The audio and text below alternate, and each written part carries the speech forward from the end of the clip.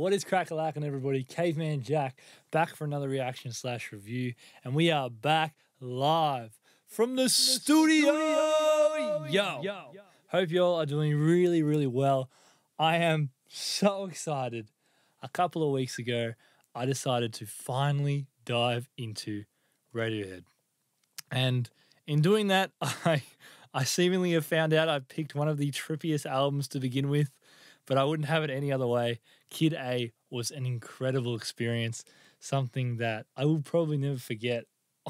One of the most insane first listens I've ever had in my life. I was so stoked that I could have so many people engage and just give me all their thoughts and just going into why they love Radiohead, why they love Kid A, why they love different albums by Radiohead. I was just so gobsmacked. So thank you so much, guys, for any of you that watched the Kid A reaction and commented and gave me insights. And so I had many people comment. I had some people say, listen to In Rainbows, listen to A Moon-Shaped Pool, listen to OK Computer, The Bends. So today I decided let's go to the start. Let's listen to where Radiohead began. So we're going to be listening to their debut project from 1993?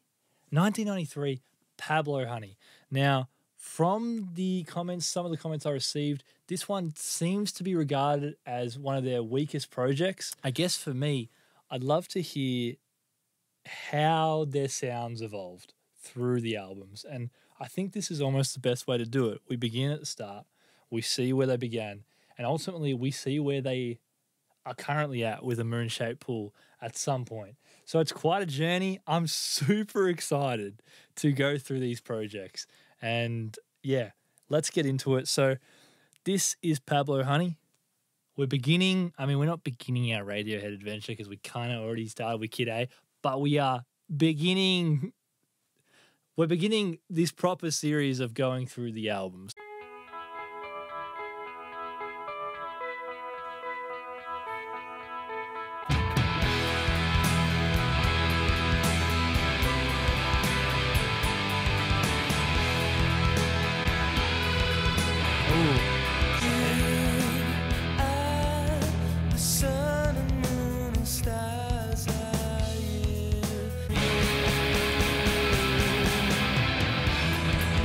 Crazy, like you just don't know what they're going to do next. Like I'm trying to keep up with the tempo, but it's like changing like every 10 seconds. You try but working out chaotic things. Why should I believe myself?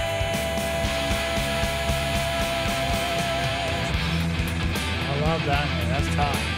That's tough.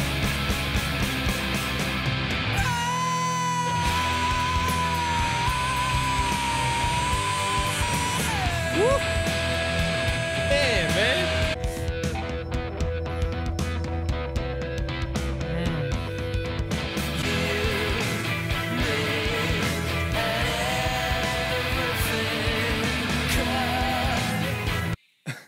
You can kind of see, and I'm sure as this album progresses, you kind of see, a little bit of a hint of what they eventually come up with Kid A, and I'm sure same with the other albums as they evolve from this.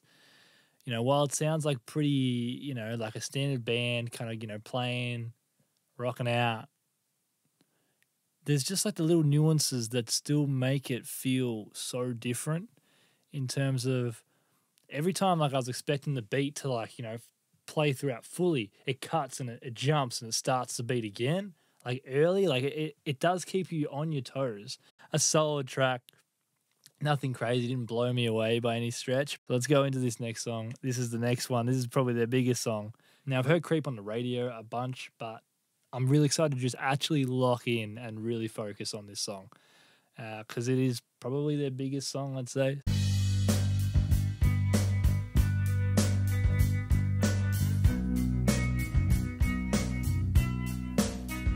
Very full drums, When you were before,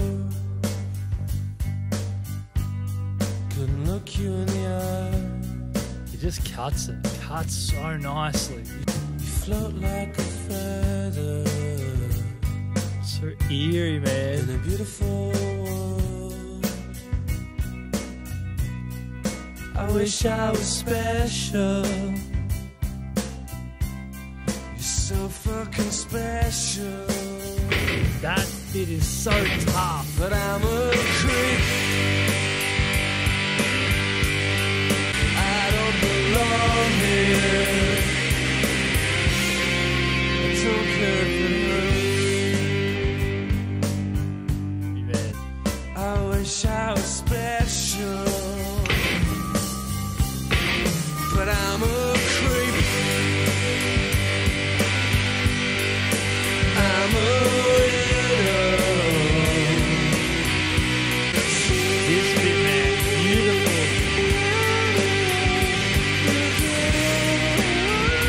Oh, how that feels.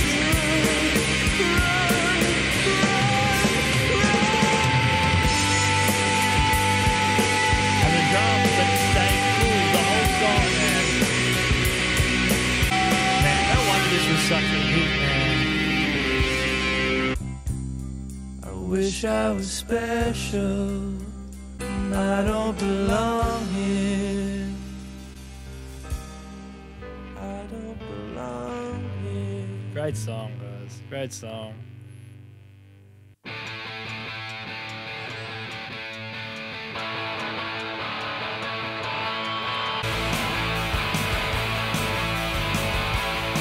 He's very twisted.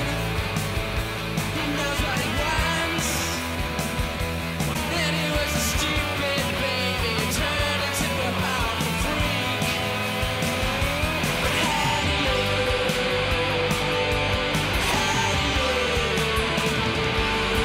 This song I think would be awesome live. Really great energy He's live. a dangerous bigot. It's honestly gives me some. There's some Australian bands And it's just like his daddy. that give this vibe. It sounds pretty surfy, you know?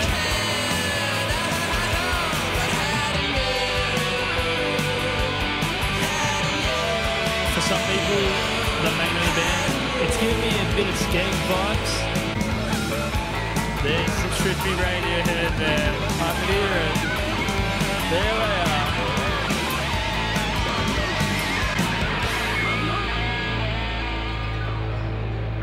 See, there they are, man. It's cool. It's cool to hear those little things because ultimately they build. Was that whole song? A great song, man. Short song. It was awesome.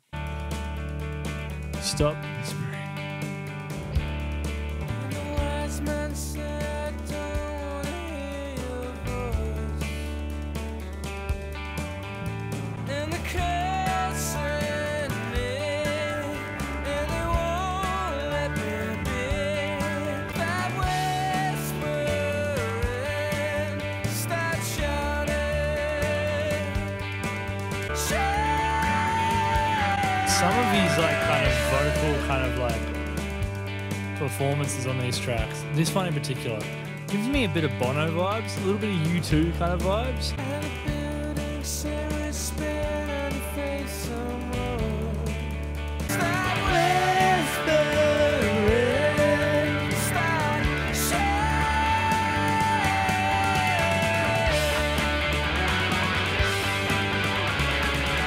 It's nothing crazy, this track. It's enjoyable, don't get me wrong. I will admit, like, the guitars on each of these tracks sound really good. Like this in particular. I like that delay.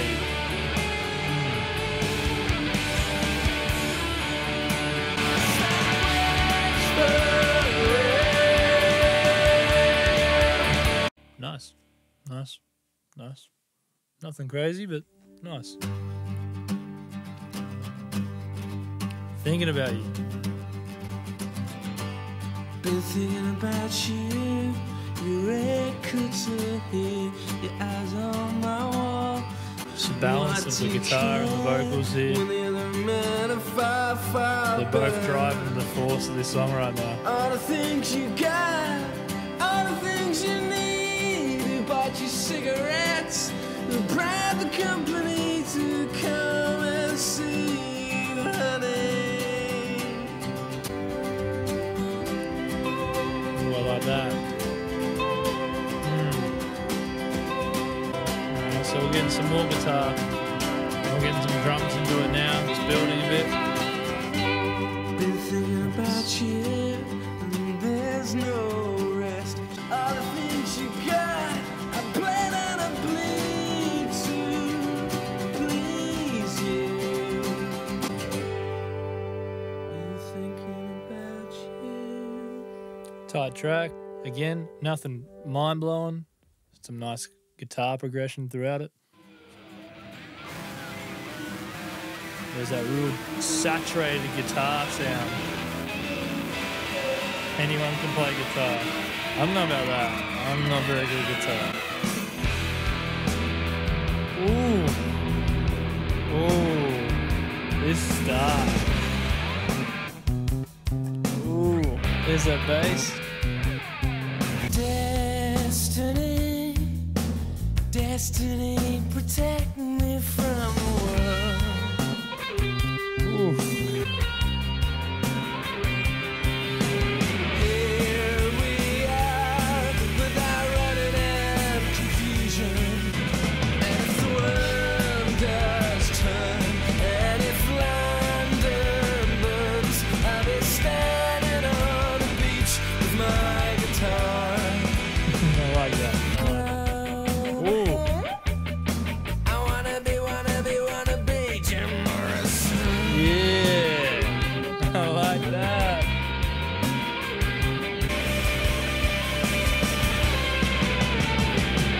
And if the world does turn, and if London burns, I really like the verses on this song. Chorus, not as much. That song, yeah, kind of just cuts itself off really there. It's very sudden kind of outro. Ripcord. Is that like that guitar, that entry, that guitar? Feels very like 80s. 80s rock. inevitable, inevitable. It's a soul strike.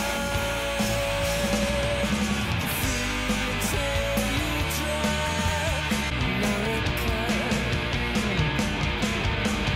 Airplane, do I mean what I mean?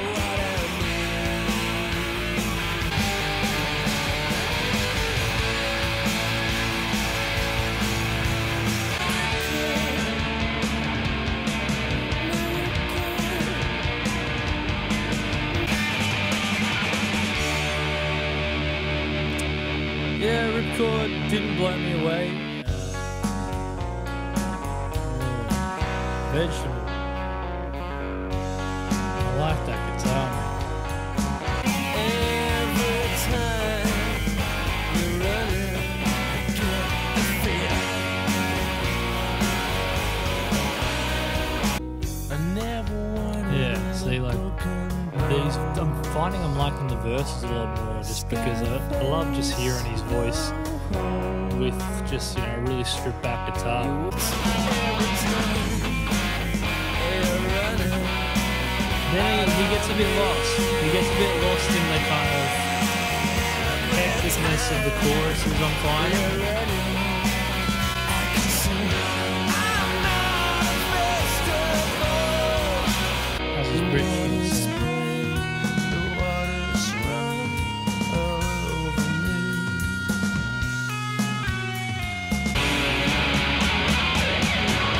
I'm not vegetable. I can't afford to breathe in this town. Nowhere to sit without a gun in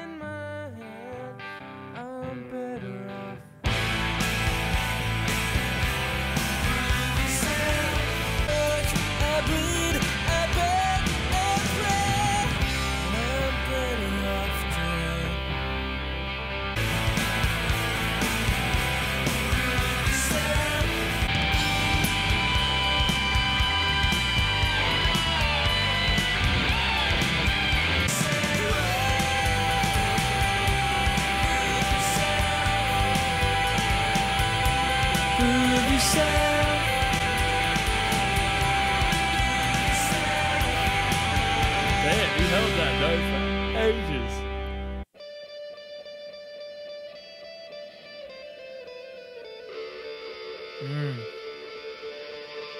Please forget the words that I just blurted out. They keep shrouding my cage. There's nothing in this world keep it down. Even though I know, even though I try, I can't.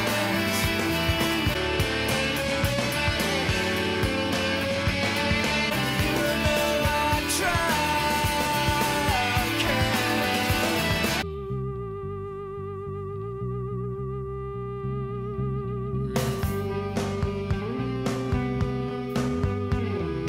Yeah, this is a really nice outro. Got a lot of different layers, different sounds.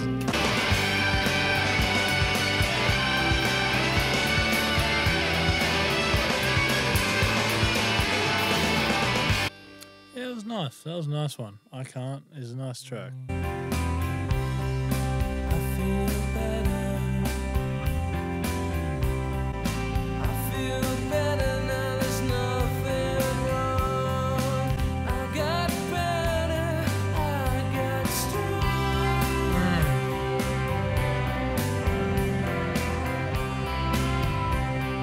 I got something heaven knows.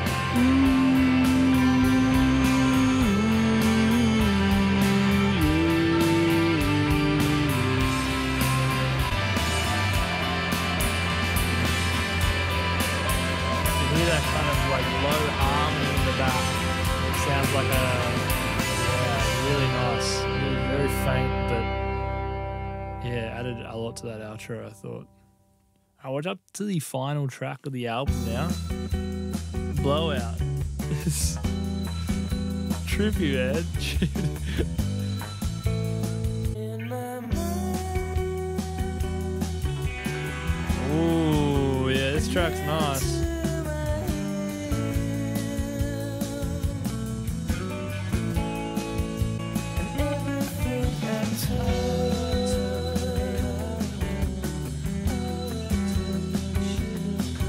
I like that overlapping vocals.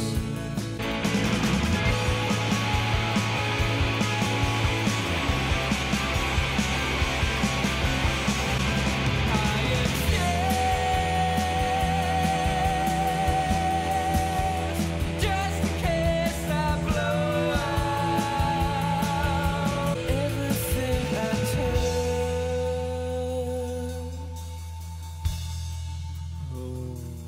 turns to stone. Everything I See, I tell you, like, there's some real pockets on this album that kind of like highlight what's to come.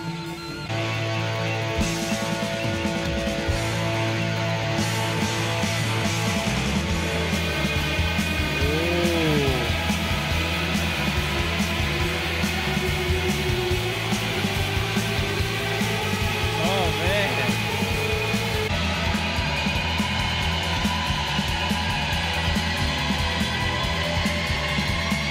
This was Pablo Honey, the debut album by Radiohead. First thoughts that come to my head post listening to that album for the first time. Sounds like a band that was trying to work out where they wanted to go with their sound. So you've got a basic track, and then you might have 5 seconds of that song that feel like not out of place, but had the potential to grow and expand into something. But they tended to draw it back in and play out the rest of the track. Hopefully that makes a little bit of sense. Like I said just previously, there are little points in this album that I was like, that really gave me Kid A vibes. That seemingly reminded me of various points within that album. About the midpoint of the album, I was a little bit worried that there was going to be not enough of these moments, that the album was going to remain very, very similar in sound. And while a lot of it does follow the same structure and in some sort of scheme, I'm happy to say that towards the end of the album, I can kind of sit here and say that there was enough noticeable differences between the tracks. I will point out some of the ones that really stood out to me. I thought You, awesome way to introduce the album. We head into Creep, and Creep is just this eerie but so smooth and beautiful song. I'm not surprised that Creep blew up the way that it did. It definitely feels like the most complete song on the album. How Do You was another really nice track. Like I said, it reminded me of a bit like surfy Aussie rock, which is kind of cool. Some of the bands that I've heard over the last couple of years at festivals from Australia, very surfy. I liked it. It was nice and tight. I think a lot of these songs on this album didn't overstay their welcome. Thinking About You was nice. I liked how it was fairly instrumental. We had a lot of just stripped back guitar with the. I need to know what is the lead singer? Is it Tom York? Tom York? I'm gonna say Tom. Tom's vocals were really nice at points throughout this album. I really like when they didn't do too much around his vocals and I could just listen to him. When the guitar overbeared a little, I found like I lost the effect of his voice slightly. Anyone can play guitar. That's a perfect example. I really enjoyed the verses. There are some forgettable tracks on this album.